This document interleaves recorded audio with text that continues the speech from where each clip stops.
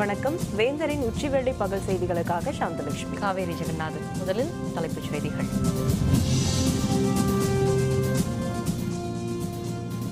ராணுவ தளவாட கண்காட்சியை திறந்து வைத்தார் பிரதமர் மோடி.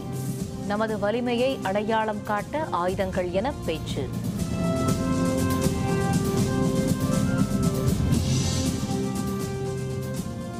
பிரதமர் வருகைக்கு எதிராக கருப்பு கொடி காட்ட முயன்ற தலைவர்கள், தொண்டர்கள் கைது. எதிர்ப்பு தெரிவித்து வீடுகள், கடைகளில் கருப்பு கொடி.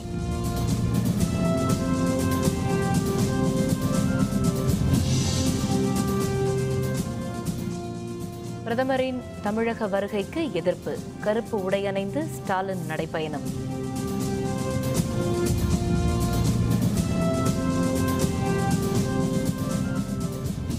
காவிரி பிரச்சனையில் தமிழகத்திற்கு நீதி வேண்டும். கமல்ஹாசன் வீடியோ பதிவு.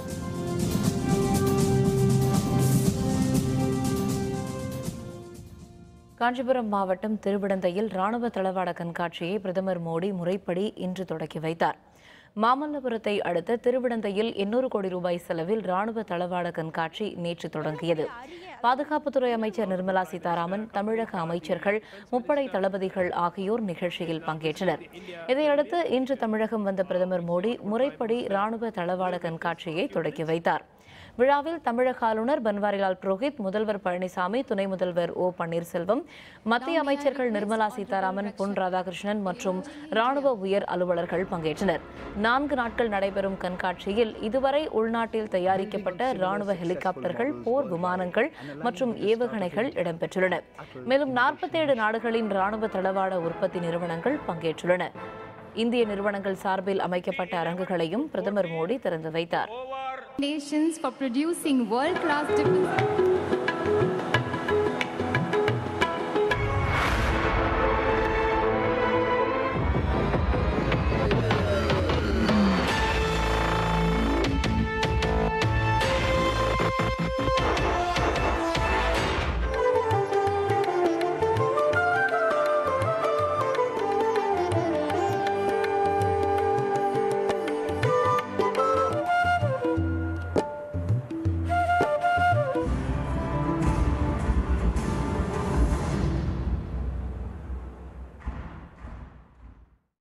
தொடக்க விழாவில் பேசிய பிரதமர் மோடி காலை வணக்கம் என்று தமிழில் கூறி பேச்சை தொடங்கினார்.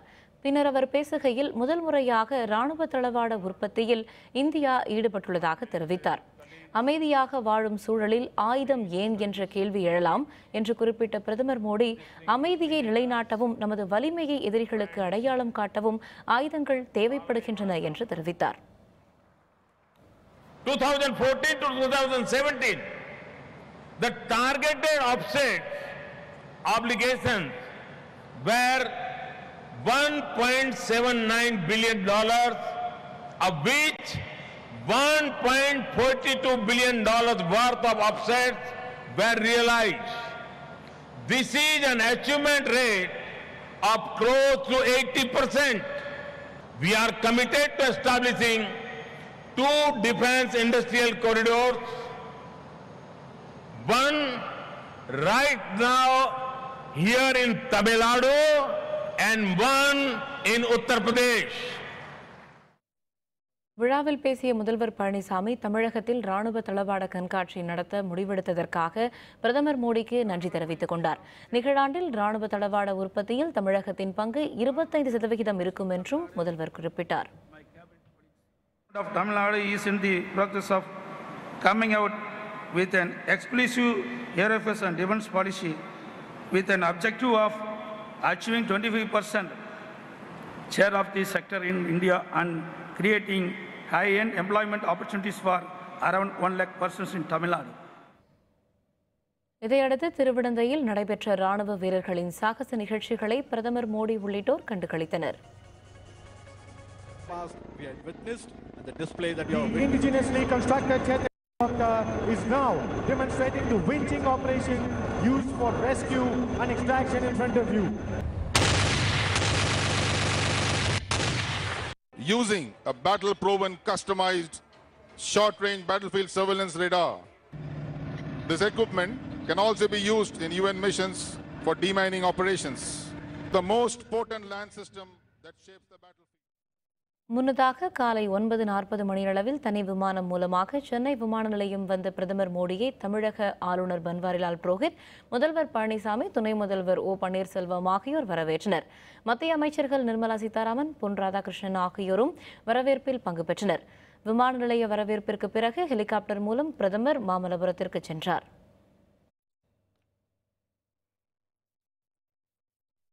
பிரதமருக்கு ஆலந்தூர் மெட்ரோ ரயில் நிலையம் அருகே கருப்பு கொடி காட்ட முயன்ற தமிழர் தேசிய முன்னணி தலைவர் பழ நெடுமாறன், தமிழக வாழ்வுரிமை கட்சி தலைவர் வேல்முருகன் ஆகியோர் கைது செய்யப்பட்டனர். சென்னை வந்த பிரதமருக்கு கருப்பு கொடி காட்ட முயன்ற ஏராளமானோர் கைது செய்யப்பட்டனர்.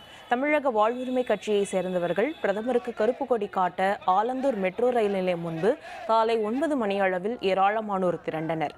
முன்னதாக பிரதமருக்கு எதிராக முழக்கம் எழுப்பிய தமிழக வாழ்வுரிமை கட்சியினர் எதிர்ப்பின் அடையாளமாக கருப்பு ஹீலியம் பலூன்களை வானில் பறக்கவிட்டனர். நான் தமிழ்நாட்டு மக்களின் கோரிக்கையை நிறைவேற்ற மாட்டேன், அவர்களின் உணர்வை மதிக்க மாட்டேன். ஆனாலும் நான் தமிழகத்திற்கு என்னுடைய அதிகாரத்தின் துணை கொண்டு இங்கே வருவேன் என்று சொல்வது என்பது ஒரு ஆணவ போக்கு.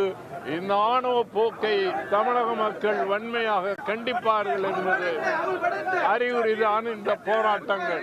நரேந்திர மோடி தமிழகத்துக்கு வருவதை தமிழர்கள் நாங்கள் ஏற்றுக்கொள்ள மாட்டோம். அவருடைய வருகையை நாங்கள் எதிர்ப்போம். ஜனநாயக ரீதியாக அவருக்கு கருப்பு கொடிகளை காட்டியும் கருப்பு பலூன்களை பறக்க விட்டோம். வேண்டும் வேண்டும் காவேரி மேலாண்மை வாரிய வேண்டும் என்கிற ஒற்றை முழக்கத்தோடு உலக தமிழர்களின் தலைவர் எங்கள் மாவீரன் ஐயா பழ நெடுமாறன் அவர்கள் தலைமையிலேயே இந்த போராட்டத்தை நடத்தி கொண்டிருக்கிறோம். பிரதமர் மோடியின் தமிழக வருகைக்கு எதிர்ப்பு தெரிவித்து சென்னை விமான நிலையத்தில் ஆர்ப்பாட்டத்தில் ஈடுபட்ட கலை இலக்கிய பண்பாட்டு பேரவை சேர்ந்த இயக்குநர்கள் பாரதி ராஜா, அமீர், ராம் உள்ளிட்டோர் கைது செய்யப்பட்டனர்.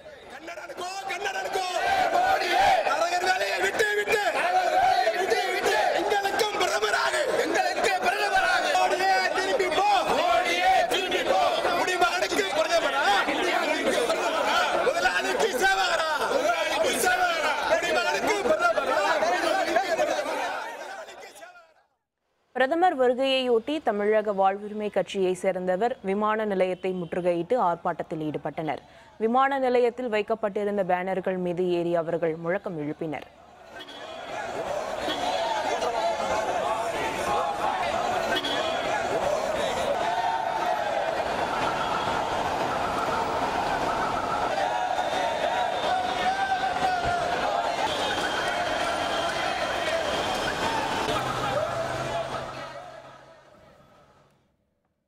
பிரதமர் மோடி வருகைக்கு எதிர்ப்பு தெரிவித்து சென்னை சைதாப்பேட்டையில் ஆர்ப்பாட்டத்தில் ஈடுபட்ட திமுக எம்பி கனிமொழி உள்ளிட்டோர் கைது செய்யப்பட்டனர்.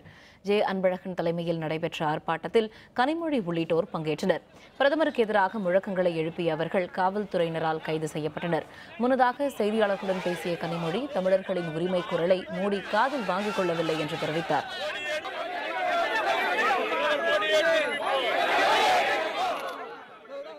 தமிழ்நாட்டுடைய உணர்வுகளை இப்பொழுது டிஃபென்ஸ் எக்ஸிபிஷன்ல பேசின பிரதமர் நாங்க we are listeners not here to lecture என்று சொல்கிறார்.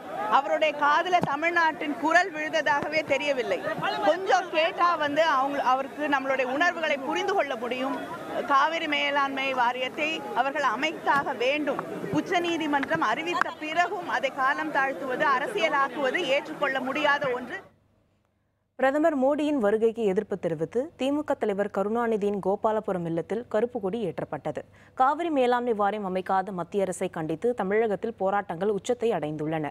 இந்நிலையில் இன்று திருவிடந்தை ராணுவ கண்காட்சியை தொடக்கி வைக்கவும் பல்வேறு நிகழ்ச்சிகளிலும் பங்கேற்கவும் தமிழகம் வந்துள்ள பிரதமர் மோடிக்கு எதிர்ப்பை தெரிவிக்கும் வகையில் வீடுகள், நிறுவனங்களில் கருப்பு கொடி ஏற்றும்படி ஸ்டாலின், வைகோ உள்ளிட்ட தலைவர்கள் வேண்டுகோள் விடுத்தனர். இதையடுத்து தமிழகத்தில் உள்ள வீடுகள், கடைகள், வணிக நிறுவனங்களில் கருப்பு கொடி ஏற்றப்பட்டுள்ளது.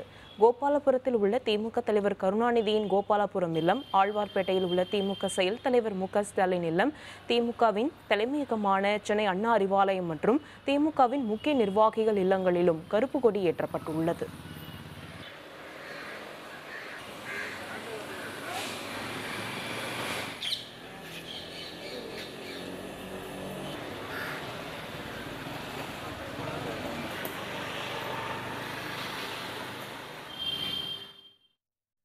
பிரதமர் மோடி வருகைக்கு எதிர்ப்பு தெரிவிக்கும் வகையில் திமுக தலைவர் கருணாநிதி கருப்பு சட்டை அணிந்தார். கருப்பு சட்டை அணிந்து அவர் நாற்காலியில் அமர்ந்திருக்கும் காட்சி சமூக வலைதளங்களில் பரவி வருகிறது. காவிரி உரிமை மீட்பு பயணம் மேற்கொண்டு வரும் திமுக செயல் தலைவர் மு க ஸ்டாலின் பிரதமர் மோடி வருகைக்கு எதிர்ப்பு தெரிவித்து இன்று கருப்பு சட்டை அணிந்து 6ஆம் நாள் நடைப்பயணம் மேற்கொண்டார். காவிரி உரிமை மீட்பு பயணத்தின் 6வது நாளான இன்று வைத்தீஸ்வரன் கோவிலில் இருந்து ஸ்டாலின் தனது நடைப்பயணத்தை தொடங்கினார். கருப்பு உடை அணிந்து நடைப்பயணத்தை தொடங்கிய அவருக்கு இந்திய கம்யூனிஸ்ட் மாநில செயலர் ரா முத்தரசன், முன்னாள் மத்திய அமைச்சர் டி ஆர் பாலு, முன்னாள் அமைச்சர்கள் கே என் நேரு, பொன்முடி ஆகியோர் பங்கேற்றனர்.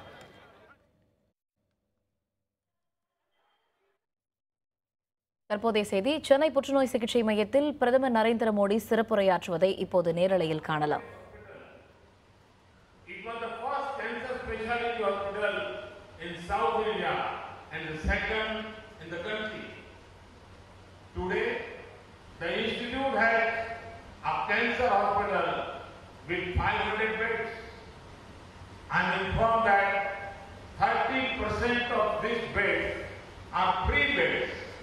Which means patients are not charged. The molecular oncology department of the institute was designated a center for excellence in 2007 by the Indian government. It was the first super specialty college in India established in 1984. These are pioneering and praiseworthy achievements. Dr. Shanta, in her opening speech, spoke about the difficulties being faced by the Institute. I would like to assure her that we would look into them, and I would also request the Chief Minister of Tamil Nadu to see what can be done.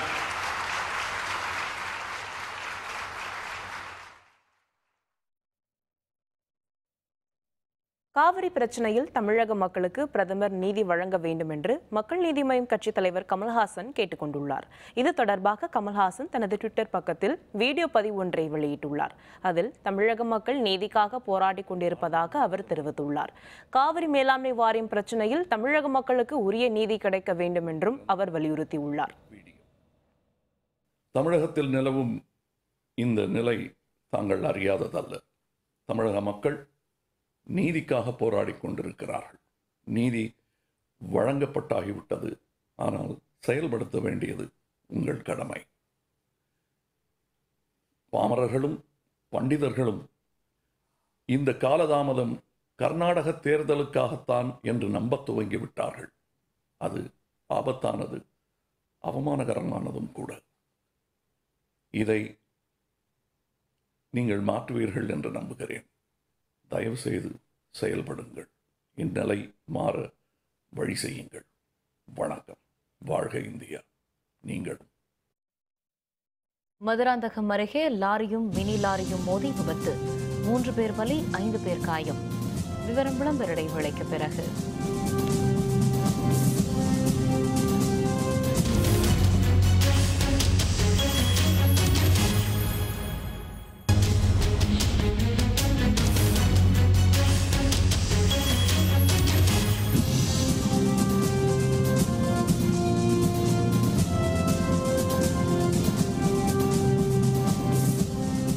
செய்திகள் தொடர்கின்றன. பிரதமர் நரேந்திர மோடியின் தமிழக வருகைக்கு எதிர்ப்பு தெரிவித்து ஈரோட்டில் திமுகவினர் கருப்பு பலூன்களை பறக்கவிட்டு ஆர்ப்பாட்டத்தில் ஈடுபட்டனர். ஈரோடு பன்னீர்செல்வம் பூங்கா பகுதியில் கருப்பு உடை அணிந்து திமுகவினர் ஆர்ப்பாட்டத்தில் ஈடுபட்டனர். தொடர்ந்து கருப்பு பலூன்களை பறக்கவிட முயற்சித்த போது காவல்துறையினருக்கும் திமுகவினருக்கும் இடையே தள்ளுமுள்ளு ஏற்பட்டது. எனினும் கருப்பு பலூன்கள் பறக்கவிடப்பட்டன. பின்னர் போராட்டத்தில் ஈடுபட்ட அனைவரும் கைது செய்யப்பட்டனர்.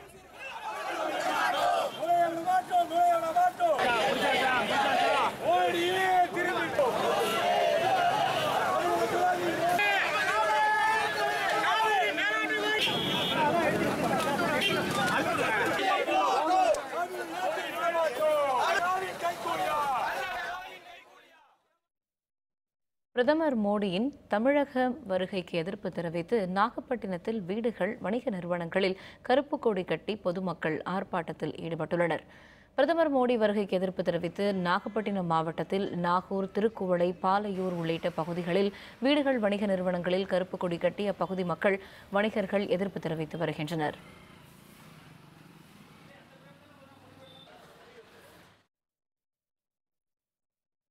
திருவாரூரில் பிரதமர் மோடி வருகைக்கு எதிர்ப்பு தெரிவித்து அரசு கலைக்கல்லூரி மாணவர்கள் கருப்பு சட்டை அணிந்தும் கொடிமரத்தில் கருப்பு கொடியை ஏற்றி வைத்தும் ஆர்ப்பாட்டத்தில் ஈடுபட்டனர். திருவாரூரில் திருவிக கலைக்கல்லூரி மாணவர்கள் கருப்பு சட்டை அணிந்தும் கல்லூரி வளாகத்திற்கு எதிரே உள்ள கொடிமரத்தில் கொடி ஏற்றி மோடியின் வருகைக்கு எதிர்ப்பு தெரிவித்தனர். காவிரி டெல்டா விவசாயிகளின் வாழ்வாதாரத்தை காப்பிற்றிட உடனடியாக மேலாண்மை வாரியம் அமைக்காத மோடிக்கு எதிராக கண்டன முழக்கங்களை எழுப்பினர். இந்த ஆர்ப்பாட்டத்தில் ஏராளமான கல்லூரி மாணவர்கள் பங்கேற்றனர். திருவிக்க அரசு கல்லூரி முன்பாக பாரத பிரதமர் நரேந்திர மோடி தமிழகத்திற்கு வருகையொட்டி திருவாரூர் திருவிக்க அரசு கல்லூரி முன்பாக கருப்பு கொடி ஏற்றி மத்திய அரசாங்கத்துக்கு எதிராக, மோடி அரசாங்கத்துக்கு எதிராக கோஷமிட்டு போராட்டத்தில் கருப்பு சட்டை அணிந்து, கருப்பு பேஜ் அணிந்து தமிழகத்திற்கு வருவதற்கு நரேந்திர மோடிக்கு எதிர்ப்பு தெரிவித்துக் கொண்டிருக்கிறோம். பிரதமர் மோடியின் தமிழக வருகைக்கு எதிர்ப்பு தெரிவித்து சிவகங்கை மாவட்டத்தில் கருப்பு சட்டை மற்றும் பேட்ஜ் அணிந்து அப்பகுதி மக்கள் ஆர்ப்பாட்டத்தில் ஈடுபட்டனர். சிவகங்கை நகரில் நேரு பஜார், ஆசாத் தெரு, அரண்மனை வீதி, சத்தியமூர்த்தி தெரு உள்ளிட்ட பகுதிகளிலும், திருப்பத்தூர், இளையான்குடி, திருப்புவனம் உள்ளிட்ட பகுதிகளில் வணிகர்கள் கடைகளில் கருப்பு கொடி ஏற்றி எதிர்ப்பை தெரிவித்தனர். அப்பகுதி மக்கள் கருப்பு சட்டை மற்றும் பேட்ஜ் அணிந்தும் பதாகைகளை கையில் ஏந்தியும் ஆர்ப்பாட்டத்தில் ஈடுபட்டனர். காவிரி மேலாண்மை வாரியம் அமைக்க தவறிய மத்திய அரசை கண்டித்தும் மோடியின் தமிழக வருகைக்கு எதிர்ப்பு தெரிவித்தும் திருவள்ளூர் அருகே விவசாயிகள் கருப்பு கொடி ஏந்தி ஆர்ப்பாட்டத்தில் ஈடுபட்டனர். உச்சநீதிமன்றம் உத்தரவிட்டும் காவிரி மேலாண்மை வாரியம் அமைக்க தவறிய மத்திய அரசை கண்டித்து திருவள்ளூர் மாவட்டம் பொன்னேரியில் விவசாயிகள் கருப்பு கொடி ஏந்தி கண்டன ஆர்ப்பாட்டத்தில் ஈடுபட்டனர். கொற்றவையாறு, ஆரணி ஆற்றில் உள்ள ஆக்கிரமிப்புகளை அகற்றி தூர்வாரி பராமரிக்க வேண்டும் என்றும் விவசாயிகள் வலியுறுத்தினர். திருவள்ளூர், ஊத்துக்கோட்டை, பெரியபாளையம், பொன்னேரி, கும்மிடிப்பூண்டி, புழல் உள்ளிட்ட பகுதிகளில் வீடுகள், கடைகள், வணிக நிறுவனங்களில் கருப்பு கொடி ஏற்றி மோடியின் வருகைக்கு எதிர்ப்பு தெரிவித்து வருகின்றனர். திமுக தொண்டர்களும் மோடி சென்னைக்கு வருகை தந்ததை கண்டித்து முழக்கங்களை எழுப்பினர்.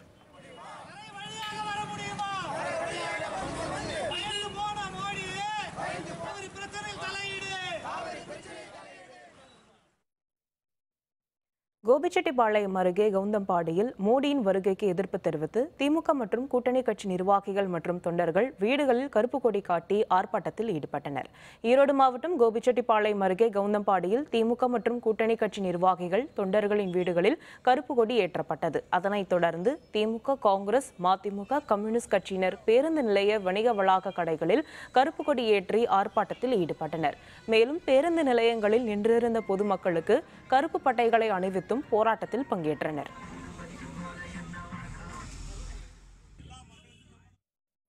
பிரதமர் மோடி வருகைக்கு எதிர்ப்பு தெரிவித்து திருநெல்வேலி மாவட்டம் பாளையங்கோட்டையில் திமுக சார்பில் வீடுகள், சட்டப்பேரவை அலுவலகங்களில் கருப்பு கொடி ஏற்றி ஆர்ப்பாட்டம் நடைபெற்றது. பாளையங்கோட்டை சட்டப்பேரவை உறுப்பினர் அலுவலகங்களில் திமுக பேரவை உறுப்பினர் டிபிஎம் மைதன்கான் தலைமையில் அலுவலகம் முழுவதும் கருப்பு கொடி ஏற்றப்பட்டது. பின்னர் அலுவலகம் முன்புள்ள கம்பத்தில் கருப்பு கொடி ஏற்றி கருப்பு பலூனை பறக்கவிட்டு தங்களது எதிர்ப்பை தெரிவித்தனர். இந்த ஆர்ப்பாட்டத்தில் திமுக தொண்டர்கள் கருப்பு சட்டை அணிந்து கலந்து கொண்டனர். இதேபோன்று சிந்துபூந்துறை பகுதிகளில் வீடுகளில் மக்கள் கருப்பு கொடி ஏற்றி எதிர்ப்பை தெரிவித்ததுடன் ஆர்ப்பாட்டத்திலும் ஈடுபட்டனர்.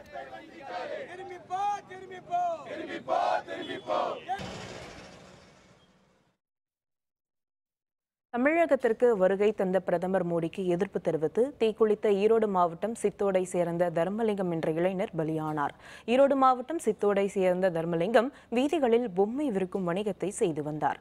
இந்நிலையில் பிரதமர் மோடியின் தமிழக வருகைக்கு எதிர்ப்பு தெரிவித்து தனது வீட்டின் சுவரில் தற்கொலைக்கான காரணத்தை எழுதி வைத்துவிட்டு உடலில் மண்ணெண்ணெயை ஊற்றி தற்கொலைக்கு முயன்றுள்ளார். அவருடைய அலறல் சப்தம் கேட்டு அருகில் இருந்தவர்கள் அவரை மீட்டு சித்தோடு ஆரம்ப சுகாதார நிலையத்திற்கு கொண்டு செல்லப்பட்டார். மருத்துவரின் ஆலோசனையின் பேரில் மேல் சிகிச்சைக்காக ஈரோடு அரசு மருத்துவமனைக்கு கொண்டு செல்லப்பட்டார்.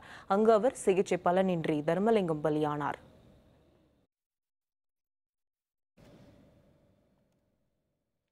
மதுராந்தகத்தில் லாரியும் மினி லாரியும் நேருக்கு நேர் மோதிய விபத்தில் 3 பேர் பலியாகினர், 5 பேர் காயமடைந்தனர். காஞ்சிபுரம் மாவட்டம் மதுராந்தகம் அருகே சென்னையில் இருந்து மினி லாரி ஒன்று திருச்சி நோக்கி சென்று கொண்டிருந்தது.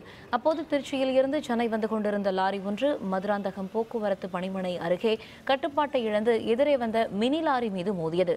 இதில் மினி லாரி ஓட்டுநர் வேலு விபத்து நடந்த இடத்திலேயே உயிரிழந்தார். மினி லாரியில் இருந்து காயமடைந்த பீகார் மாநிலத்தைச் சேர்ந்த மிட்டுக்குமார் விஜய் ஆகியோர் செங்கல்பட்டு அரசு மருத்துவமனையில் அனுமதிக்கப்பட்டு சிகிச்சை பலனின்றி உயிரிழந்தனர். காயமடைந்த லாரி ஓட்டுநர் உட்பட 5 பேரும் செங்கல்பட்டு அரசு மருத்துவமனையில் அனுமதிக்கப்பட்டனர்.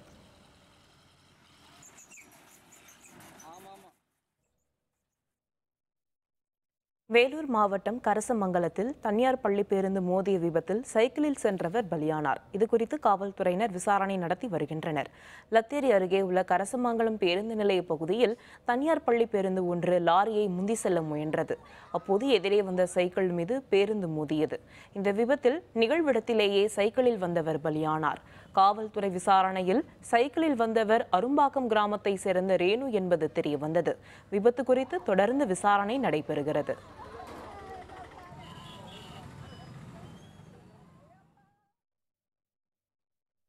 சாம்பியன்ஸ் கோப்பை கால்பந்து போட்டி அரையிறுதிக்கு ரியல் மேட்ரிட் முன்னேற்றம். விவரம் விளம்பர இடைவேளைக்கு பிறகு.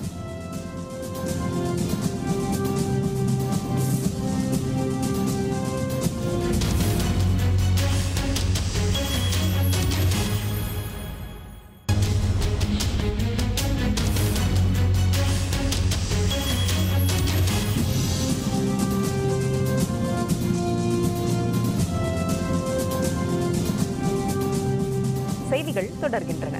இனி விளையாட்டுச் செய்திகள்.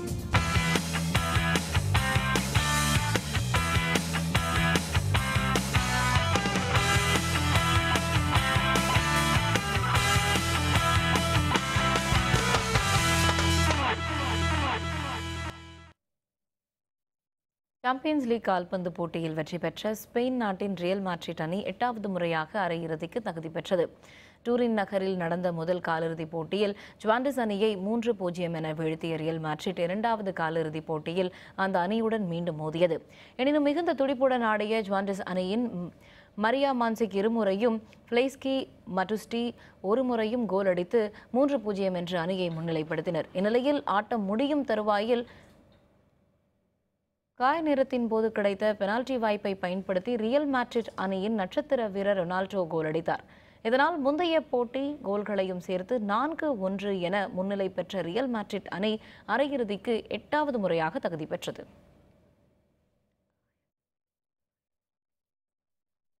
மீண்டும் தலைப்புச் செய்திகள். ராணுவ தளவாட கண்காட்சியை திறந்து வைத்தார் பிரதமர் மோடி. நமது வலிமையை அடையாளம் காட்ட ஆயுதங்கள் என பேச்சு.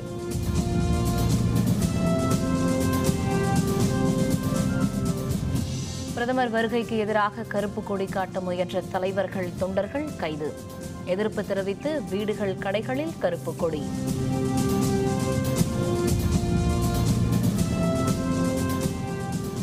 பிரதமரின் தமிழக வருகைக்கு எதிர்ப்பு. கருப்பு உடையணிந்து ஸ்டாலின் நடைபயணம்.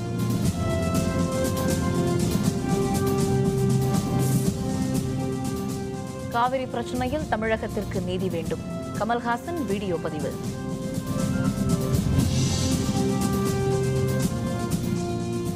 இத்துடன் வேந்தரின் உச்சிவேளை பகல் செய்திகள் நிறைவடைந்தன. மீண்டும் மாலை 6 மணிக்கு வேந்தரின் அந்திமாலை குறுஞ்செய்திகளில் சந்திப்போம். வணக்கம்.